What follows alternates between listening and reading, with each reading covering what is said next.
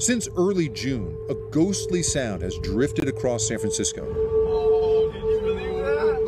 Oh, my God. And social media lit up with a range of reactions, calling it soothing, unsettling, even alien. This encounters is the third kind. But it's not supernatural. It's the city's most iconic landmark, the Golden Gate Bridge. The big factor in designing a bridge is, of course, wind. This, the Golden Gate, is a big cut in the landscape that acts as a wind tunnel. That means that the whole design of the bridge turns into one big sail when the wind is strong enough. And these, the original 1937 struts of the railing, catch the wind. It's the new, thinner version of those struts that are creating that noise.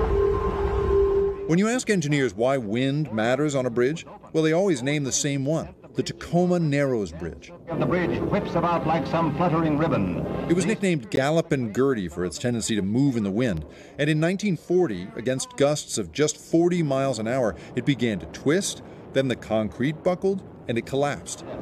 It literally shook itself to pieces. The consensus was that the solid side railings were responsible. Engineers everywhere are haunted by it. This wind retrofit project is to ensure that that type of effect or phenomenon doesn't happen here at the Golden Gate Bridge. The important thing is that scale model tests of earthquakes and high winds showed the bridge will be stronger than ever. But those tests didn't reveal the eerie sound it would make. Engineers here are working on a plan to quiet the hum. But in the meantime, the bridge harmonics are a reminder of the high stakes and complicated work of building and maintaining a roadway high above the waves. For today, Jake Ward, NBC News, San Francisco.